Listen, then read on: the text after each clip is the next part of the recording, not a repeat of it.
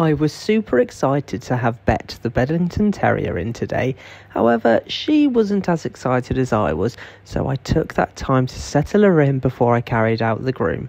Once we were settled, I could, do what I needed to do. I was having a little bit of a mare today because my blast dryer stopped working, so I've had to do it all with the stand dryer, which means that takes about 4 working days to get a dog dry.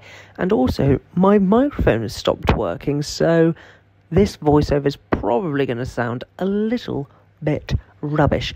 But please bear with me, because we're going to go on a journey here. Bette isn't going full Bedlington today. In fact, there's going to be very, very few parts of this trim which are Bedlington.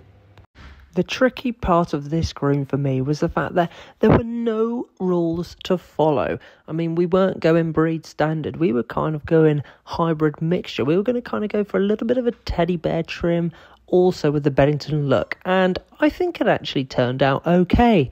What do you think of this beautiful little girl?